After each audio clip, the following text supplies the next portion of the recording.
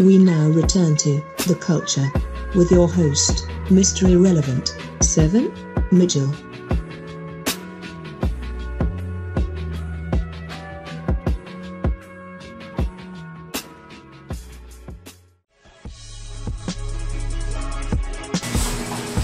Alright, KDOZ, February 7th, BB King's, New York. It's going down. Queen of the Ring does it again. Watch the Throne 2. Let's get into these predictions. Yes, sir. Radio shit. Let's get into it. Yeah, this first one, it just got announced not too long ago, so we gotta lock in with it, man. Mr. Cave Gang from the Dot Mob. Tay-Rock versus the girl C3. This is bananas. Who you got, my nigga?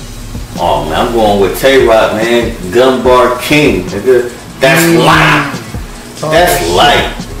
How many gun bars is Tay-Rock gonna have for C3? That's all I want to know, because first of all, for this battle, Tay-Rock can't afford to lose this battle. I know y'all probably thinking out there, oh, those you bugging.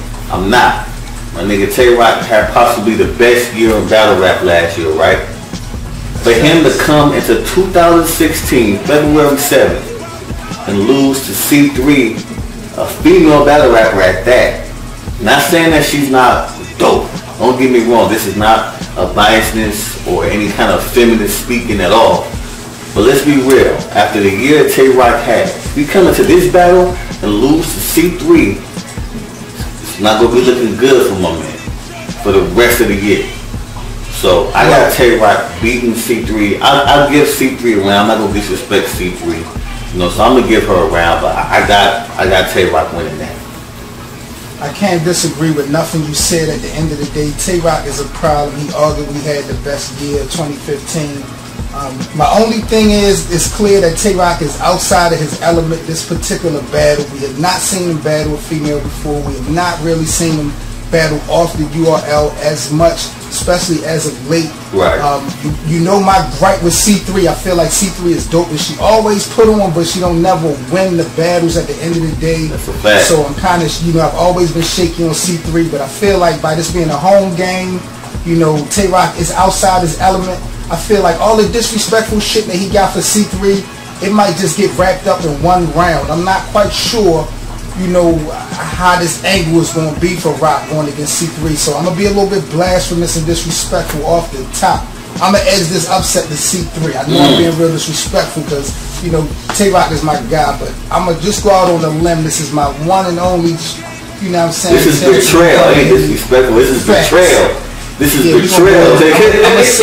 I'm going to say C3 over Tay-Rock. This is betrayal. Yes, sir. Betrayal. Right, let's get into another. Miss Merck versus Marasha. Now, I've been asking the streets about the girl Marasha from down the south. Right. Southern battle rap has been fired. They tell me she the real deal. She gonna have to prove it to me, Dozy. I'm not sure. Miss Merck, I've seen her in the ring. She a little bit seasoned. I think they both fire. I'm not trying to take nothing away from either skill set. Right. But Marasha gonna have to prove the shit to me what I've already seen Miss Merck do in the ring. I got Miss Merck 2-1. Who you got? Well, the exact reason you said she might lose is the exact reason why I think she gonna win, bro. I think people, you know, tend to put a little too much emphasis on who's had more battles or who's more seasoned. Let's be real. I think Marasha has better bars. So with that being said, I think Marasha's gonna win. I think it's gonna be clear 2-1. It'll be a dope battle. This could be battle tonight. It's going under the radar. These girls are really promoting the battle real well. Big ups to Marasha. Big up to Miss Merck. They really one of the few that's been really promoting their battle real heavy on social media. So I like the way that's going. Another battle. This was supposed to go down in No Holds Barred 2 early last year. The girl Toy Doe, arguably number 2, I believe, in my top 5 female battle rap. She's gonna be locked in against the girl Qotr. Who you got in this battle? Because I got Toy clear 2-1. I don't think Qotr. I mean, I got Toy Doe 2-1. I don't think Qotr is ready for this one. Toy Doe 2-1. Harlem in the building. She got the swag. She got bars. She got charisma. She got everything you want in a battle rapper, my G. So to me, it's not even a debate for me, man. Toy Doe 2-1. Facts. Now the next joint we got real disrespectful type of shit, man. We got the girl from the BX from the Dot Mob, Shayna Ashley, locked in with the most disrespectful Miss QB Black Diamond. This is gonna be crazy.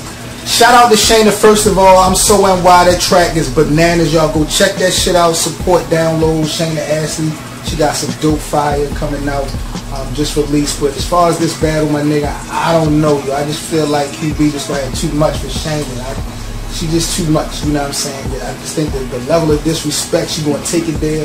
You know, the battle, it's not gonna get out of hand, but I just think QB gonna be on her shit. This is her return. She hasn't been in the ring in a while, so I got QB over Shayna 2-1. Who you got? Same thing, bro. QB over Shayna, but I'm gonna go 3-0. 3-0? I'm gonna go 3-0 with an edge. Edge every round, 3-0. The aggression. I know QB gonna bring the disrespect. Maybe more disrespectful than what Shayna may bring. And I think she's gonna have the crowd on her side too. And that's starting to matter more in these battles now, more than anything now, man. The crowd is rocking with you, then it's almost like, well, dang, the crowd rocking with her. What can we say? That's facts. And that's one thing that concerned me, not to backtrack, about the Marasha battle, because Marasha got a lot of charisma. She got a lot of personality, and I think the fans really do cater to her, so that really could help her out. You know what I'm saying? I know you feel like she got more bars in this one, but, you know, that's something to look out for. But as far as this battle, like you said, I agree. I just feel like QB is going to show up. Shayna going to show up too, but I got QB in this battle. Now this 2-on-2, I'm so hyped for, my nigga, because I've been begging for this. I've been begging for this. I asked and campaigned for this before it even went down. Yeah. A couple people in the Facebook debate group as well had been campaigning for this. Favorite Funeral and Shuni the Rapper versus Nina Cruz and C the Boss. Who you got? Yo, C the Boss, Nina Cruz is gonna pull the upset. It's gonna shock. They gonna shock the world, bro. Bro, I'm gonna fail that. I'm gonna let you know right now. I'm gonna fail the drug test. But that being said, got nothing to do with the drugs I got in my system. It has everything to do with, I think, C the Boss and Nina Cruz are already looked at as underdogs, a la Chess and Stings versus NWX. I think we're gonna see them have possibly either the same amount of chemistry or even more. And I think it's going to be an upset, bro. I think people are going to be shocked at what they see.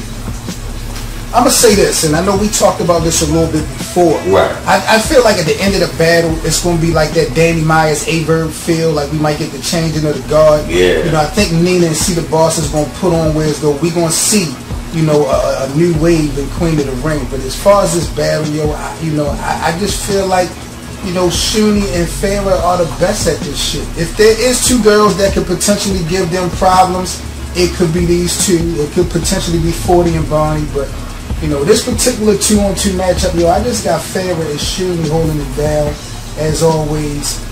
But like I said, at the end of the battle, it could be a changing of the guard. Nina, I pretty much feel like she probably locked in. I really hate the bet against Nina, because every time I bet against Nina, she always make a fool of me with these predictions. I'm just going to keep it 100, but, you know, I'm going to go with the vets on this one. But this is going to be a good one. I predict this one to be battle of the night. And for the main event, you know what I'm saying, what we have is just like history in the making. We got the girl E-Heart versus 40 BARRS 40 bars. Who you got in this battle, my nigga? I got 40 bars, 3-0, my nigga. Like, it's not even.